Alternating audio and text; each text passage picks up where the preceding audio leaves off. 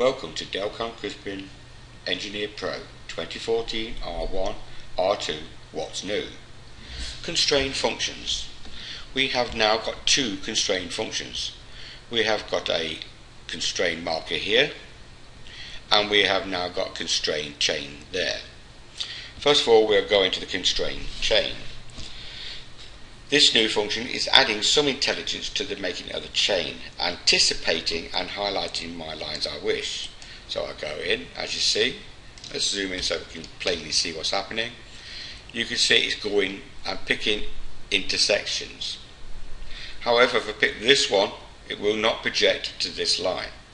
If you want that sort of chain, you have to use the old chain function. For this one, we will select that line, and it will add to the chain length as I'm picking.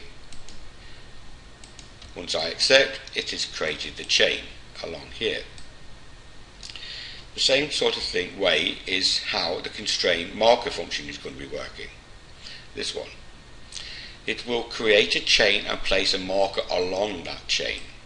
So again, I will pick the line, accept, make. It's using my default markers measurements, not quite what I wish, but you can still overwrite if you so wish. That is this one.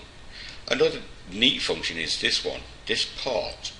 If I turn my part on to activate it, this piece has been created mirrored across. So I've got this constraint function here.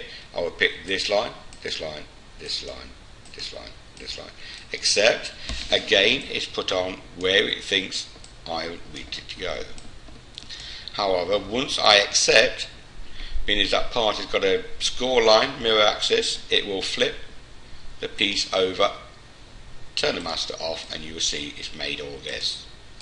That is the new constrained functions. Thank you.